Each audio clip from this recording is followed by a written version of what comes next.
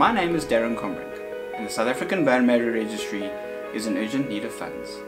The reason for this is due to a campaign running called #Robbie's Warriors.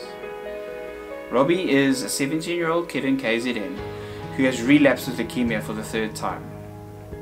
It's Robbie's wish to grow the registry, and that wish is slowly but surely coming true. The SABMR is a public benefit organisation, and they do not get any government assistance at all.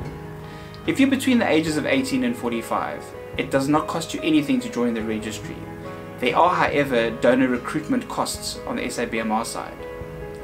Together with the support of several corporate sponsors, SABMR and frozen yogurt maker Myog, they have challenged me to walk from Myog in Cleur Street to Myog in Camps Bay on the 30th of March.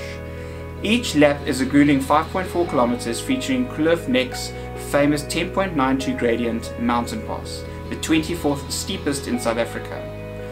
The goal in my heart is set at 6 laps. Let's see if I can do it. It's 32.4 kilometers in one day. My biggest worry is my left knee, as I have issues from my running days. But I cannot stand still. Robbie is sick now. I'm taking #Robbie's Warriors as a beacon of hope. Through the awareness of this event, I'm challenging the public. I want us all to be #Robbie's Warriors. I'm challenging you to sign up and donate whatever little funds you can. Each time you do, tell the world to join us.